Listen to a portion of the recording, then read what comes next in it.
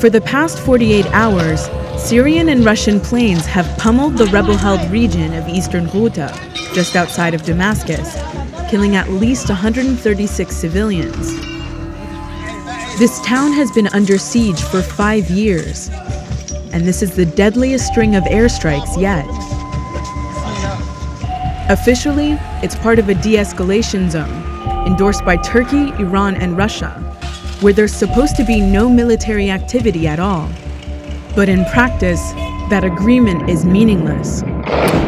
Eastern Ghouta is the last remaining rebel stronghold, and it's now the target of all of the Syrian government's efforts.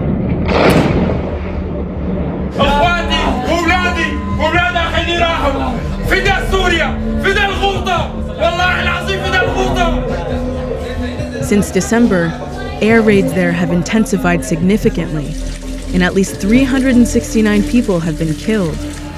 91 of them were kids. معظم الإصابات التي كانت تصيبنا في هذه الفترة هي من النساء والأطفال. حالات كثيرة كانت عبارة عن عائلات بأكملها مصابة أو متعرضة لأذى شديد. أكثر من عائلتين أو 3 عائلات قضوا كلهم موتا نتيجة القصف.